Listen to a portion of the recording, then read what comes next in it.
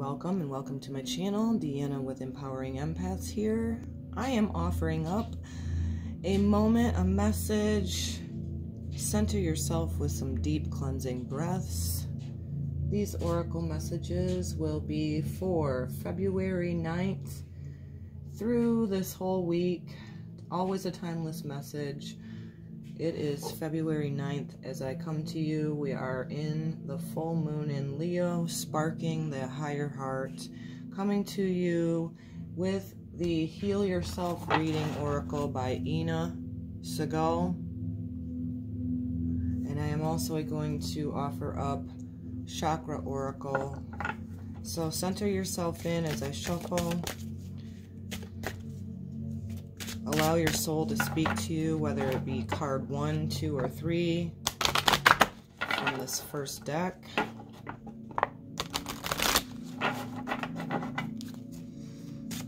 Again, these are always timeless messages, but I am coming to you on February 9th.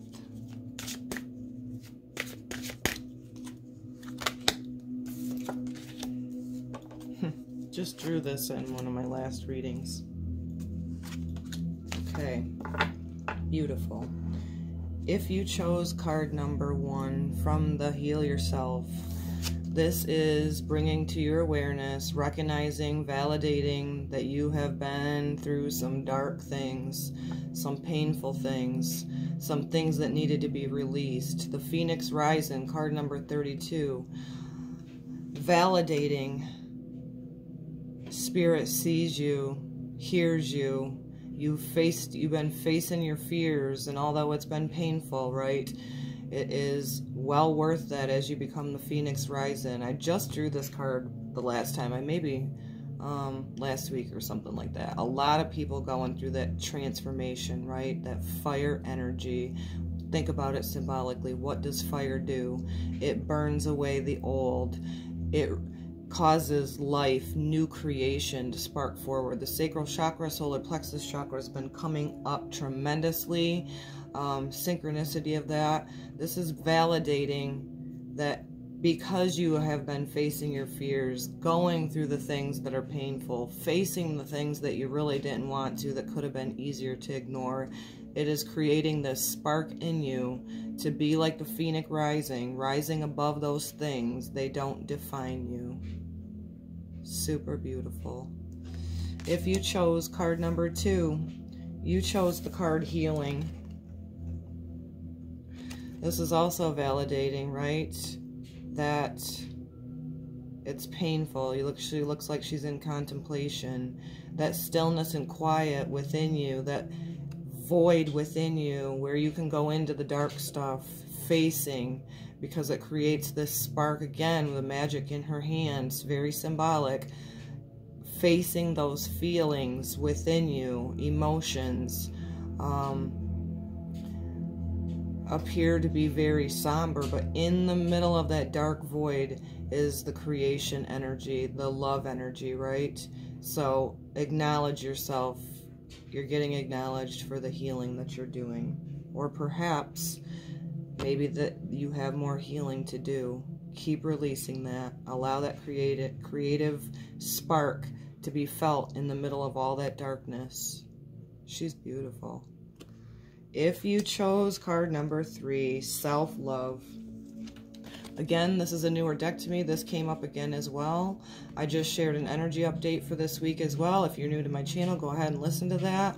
I brought up that Venus is kind of marching us through this week. The love, the compassion, the intuition, the healing of the feminine. Not only in the male archetype, but also in the masculine archetype. Self-love is where it's at. Filling your own cup first. Really super beautiful card. What else? Anything else? Open like a chalice. Knowing that it's not selfish to do those things of random acts of kindness with yourself first. Self-love. Vulnerability. Intuition. So I'm going to again choose a message each. If you chose Phoenix Rising, I'm going to, now let's do it this way. I'm going to go ahead and have you take a few centering breaths, thinking about the card that you chose with the Healing Oracle, which was either 1, Phoenix Rising, 2, Healing, 3, Self-Love, anchoring that into your awareness. Okay, and we're going to choose now, you can choose 1, 2, 3 from the Chakra Oracle.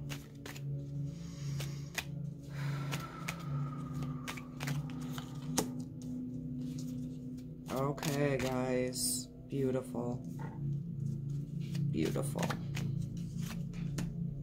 Okay, guys, this is sweet. So if you chose the Phoenix Rising, you got the card of release. So this, to me, this deck in particular is symbolic of neutral, gray. That is because this is a spiritual aspect, right? There is no duality there. In order to become this Phoenix Rising, you need to release whatever it is, right, that you're letting go of, whether it be old wounds, whether it be grief, whether it be the release of attachments within you, allowing that release, that neutrality, to face those fears, those wounds from a neutral perspective of spirit. And that's when you can become the Phoenix Rising in the middle of all that darkness, and that's where the life force energy sparks. So that's a beautiful message. If you chose card 2, Healing, you chose the card Impasse. This is the sacral chakra. This is the creation energy where you got full moon in Leo today. We're still in that energy even though the exact point is past us. The impasse to me is what route. You're at a crossroads here. You're opening your arms, you're surrendering. What is it that you want to manifest? You've been in touch with your feelings and emotions and doing this healing work that needs to be doing, and that's where that spark, like I said, is the creation and the manifestation. Very symbolic of the sacral chakra. Standing on that, standing in your lane, allowing these energies to spark your creative life force energy, right? So whatever that crossroads is that you're at right now, because of the healing work that you've been doing, you have available to you whatever it is that you need to, that you would like to manifest to the betterment of your life. Anything else? I love how they both have the darkness in the background of these, right? Facing those dark things that we have come up within us is exactly where I was saying before, where that spark of light, that creative sacral chakra, right? Second chakra, life force energy. You're at this impasse. Take this time and this opportunity to really think about what you want to manifest from a heart-centered space. We have that available to us right now. So if you chose self-love, you chose the root chakra, discovery. Because this is the root chakra, I am coming with this intuitively going, this is telling you it's time for self-love. Keep trusting that intuition, utilizing your biggest gift of compassion for yourself first. You're going to discover a whole new you. This is like the wisdom of your spirit and your soul being illuminated again. We have the moon in this one as well. This is huge because the Leo moon is that higher heart within us, being tapped into that self-love, that divine feminine within you, whether you're male or not, doesn't matter, male, female, that feminine side of you. Because when you do that and you anchor it in with your root chakra, first chakra, you can discover a whole new you. It's like you have new blossoms blooming when you're taking that spiritual aspect, the wisdom of your soul, listening to your body, anchoring it in, showing the heart here, that higher heart, Leo, full moon. Wow, this is cool. Anchoring it in your body, knowing it's okay from a heart's perspective to love yourself first. In fact, it's a must. That's where we really become in tune with God, Creator, Source, whatever you call it, your own soul, and we start walking this and discovering a whole new you. It's super beautiful, because in that we have new growth. This is huge with the manifesting as well, because the root chakra and then the sacral chakra completely. When you discover that it's all within you with that self-love, that feminine nurturing aspect of yourself, you discover a whole new you. You can go up into the sacral chakra and start creating and manifesting the peace that you deserve. I hope you like these 3-card draws this week. If you haven't tuned in to my energy update for February, let's say 9th through the 14th, whatever, it's always a timeless message. Go ahead and go over there and enjoy that. I did a Lemurian star code reveal.